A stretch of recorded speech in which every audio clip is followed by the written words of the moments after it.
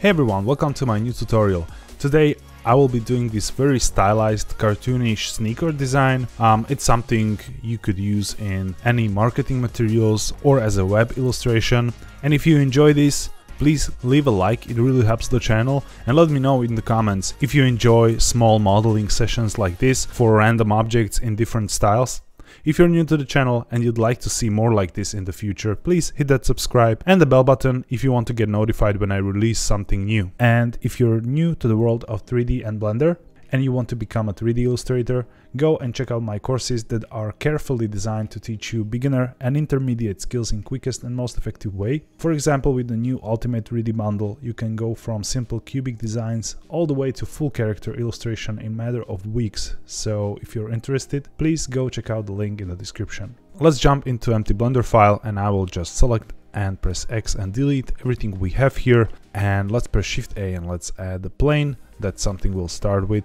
And now let's press 7 on a numpad to a top view, tab into the edit mode, and let's press S, then X to scale this on X axis like this. And basically we're now defining the shoe proportions, so something like this should work. And now let's press Ctrl R and increase the number of cuts with the mouse wheel, and I want to create 3 cuts just like that. And now we can shape the shoe a little bit better, so let's select the front 2 vertices and press S and scale them together like this. Now let's select these in the middle and here in the back. And of course we'll need to shift things around a little bit, so let's press 2 for edge select, select this edge right here, press G twice and slide it back just like that, and now here as well. So this could work as a basic shoe proportions, and here you get to decide if you want to go like a more cartoonish stylized look and leave it symmetrical, or if you want to give this more realistic proportions. So for example, you can select these 2 vertices and push them out like this a little bit, so the shoe is kind of bent inwards a little bit. So that's totally up to you to find this shape. I will just modify it very slightly. Okay, and now press A to select all and extrude. And now we'll need to add more geometry because I want to add subdivision modifier. So let's create some supporting loops. I will go for edge select once again by pressing 2, alt click the bottom edge loop, and by holding alt and shift I will select this other one as well. And now press Ctrl B and bevel it, and we can increase the number of segments to 3, and let's create a set of supporting loops like this. And now let's press 3 for face select and select this top face, Ctrl click here to select the whole part, and now we can press I to inset a little bit and extrude. And let's see how this looks with the subdivision modifier on. So go to the modifiers tab, let's add a subdivision surface modifier. Okay, so far I really like this, so we can continue building our shoe further. And now let's select these 2 faces right here and let's extrude them. But here I want to refine the shape a little bit, so let's select these front vertices here and scale them on x-axis, so S, X, and scale them down so that it's something similar like here in the back. And now I want to select this edge here and push it a little bit forward. Right now we can just select these 2 faces, press X and delete them, so we create this loop. And if you want to refine this, you can press 2 for edge select, alt click the loop, and make sure you have the loop tools add-on activated in the preferences, and now press right click, loop tools, and circle. Okay, and we can continue our extrusion, so press E then Z and extrude this up a tiny bit. Okay, works fine so far. And now press E then Z and extrude this up a tiny bit. And now we can press E again, but right click to release and just scale it out. Extrude once more, so E then Z. And now we can close this, press I to inset and E to extrude down. Let's look from the side by pressing 3 on a numpad. Toggle the X-ray so we can see inside the shoe and push it down like this. And now one more extrusion.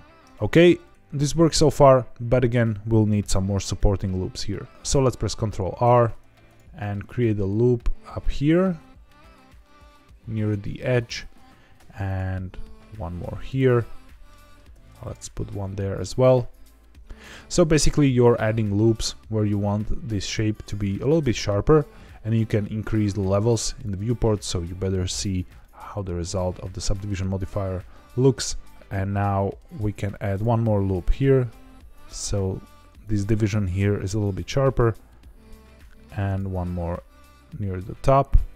And now you can play with the shape of the shoe, so you can, for example, bring this up to create this really stylized cartoony look. I really like this so far, so we can tab out, right click and shade this smooth. And additionally, I want to create a circle here, this kind of ankle reinforcement. So let's shift right click to move the cursor there, press shift A and add a circle. And we can go lower on the vertices, so let's set something like 12, tab in and scale this down, and I will press R, Y and 90 to rotate this 90 degrees. And I think I like the size, so let's press E then X to extrude it out, make it a little bit smaller and press F to fill.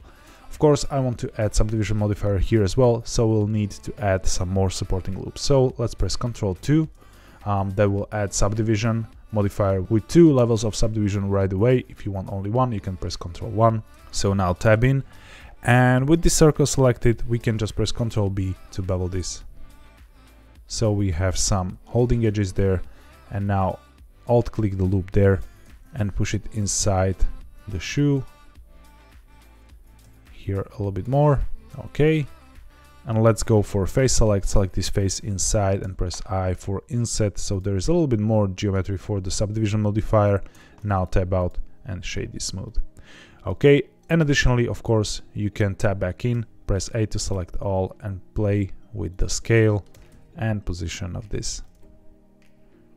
Okay, I really like this so far, so we can press Alt D X to duplicate, R, Y 180 degrees, enter to confirm, and push it inside here as well. So we have it on both sides.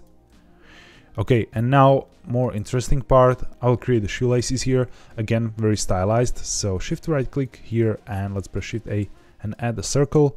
I think 12 segments will be just enough, so tab in and just scale this down like this, and let's tab out, right click, convert to and choose curve, and let's go to curve settings, geometry section, and we'll increase the depth of the bevel here. And you can additionally hold shift for smaller increments and create something like this kind of ring.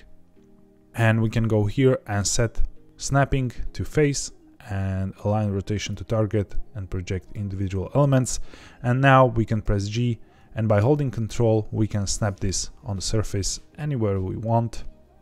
And, you know, press S to scale it, and now press Alt D to create a link duplicate, and by holding Control you can move it here, and now again Alt D and place one there.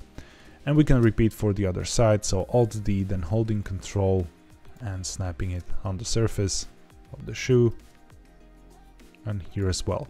Now for the laces, of course we can right click and shade this smooth.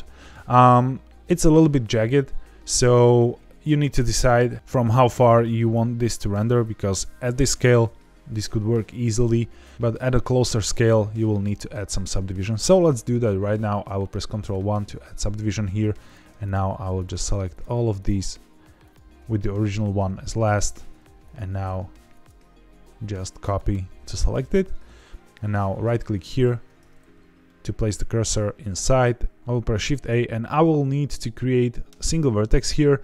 If you have the extra objects add-on active in the preferences, you will have this single vert option here. You can use that. If not, and you don't want to activate it, you can easily just use a plane, then tab in, press M and merge at center, and that will create one vertex here in the center. If you switch to the vertex select, you can see it right here. So whatever works for you. And now let's press E and extrude it in the top view like this.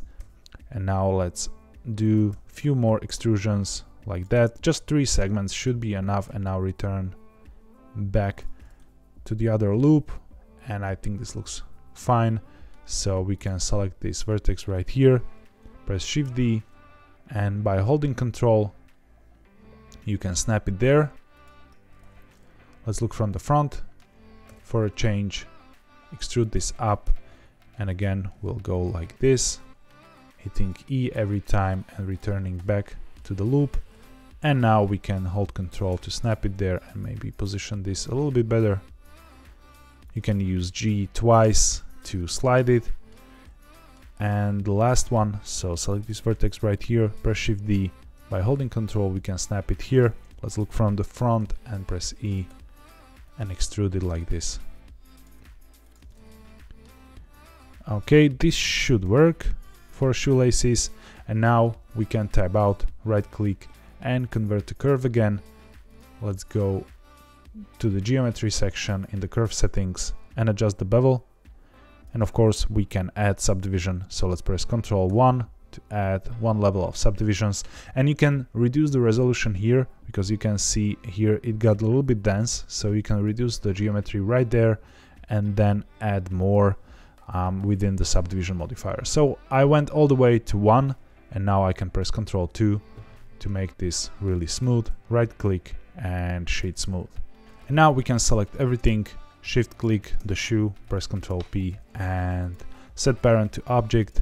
And now we can select the shoe, shift right bracket to select everything, and Alt D X to move it to the side. And now let's just select the shoe again, press S, then X and -1, that will flip it to the other side. So we have a mirror image of the shoe, and now you can just press R and Z to rotate it in place and position it a little bit better. We can place it here in the middle of a scene, so we can have a simple composition like this. And now I will reset the cursor to world origin by holding Shift S, and now let's press Shift A, add the plane, tab in and scale it up. That will serve as our background. And now I will go to my add-ons, and in the Isocam add-on, you can find the link in the description, download it and install.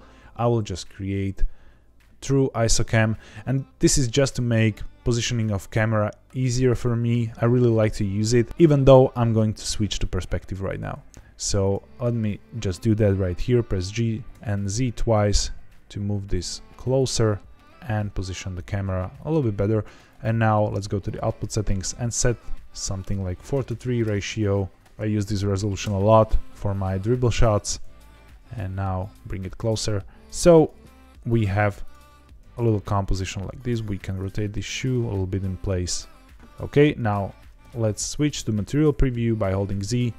And now we can go to the render settings, enable ambient occlusion, that will create these nice cavities and shadows, enable screen space reflections and bloom here, that's just for the purpose of a better preview quality.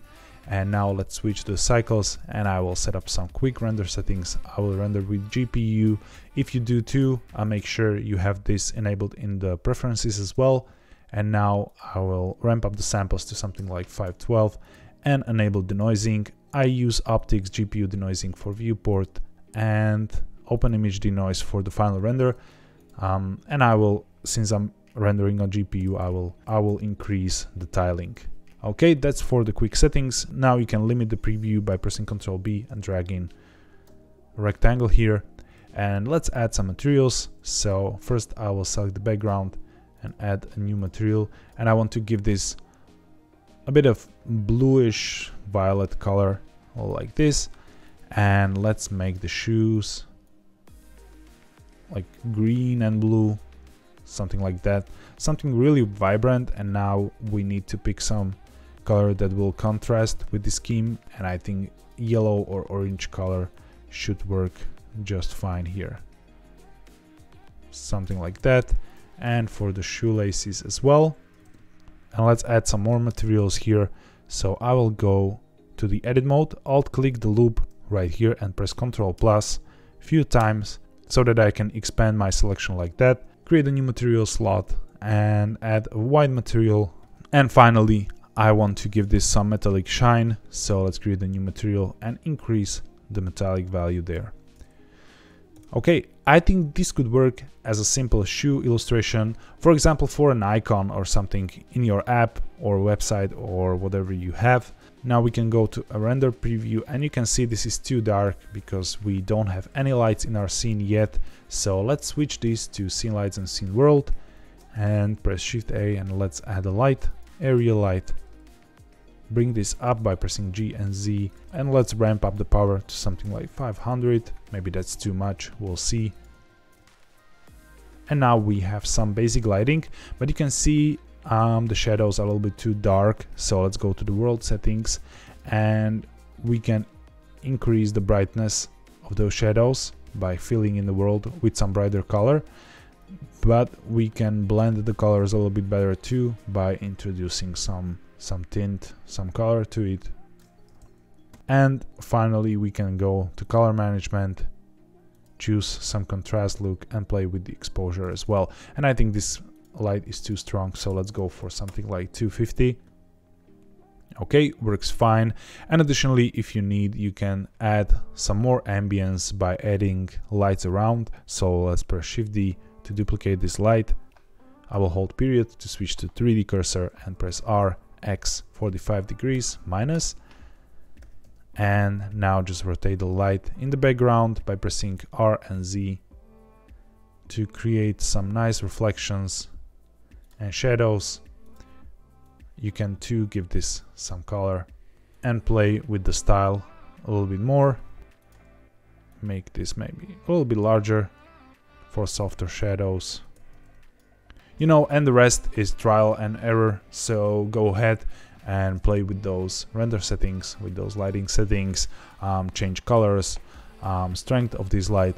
And remember, a lot of times renders have issues by being a little bit too dark, so just play with the exposure settings to get something nice and bright. So yeah, that's it for a quick shoe or a stylized sneaker illustration today. I really hope you enjoyed this.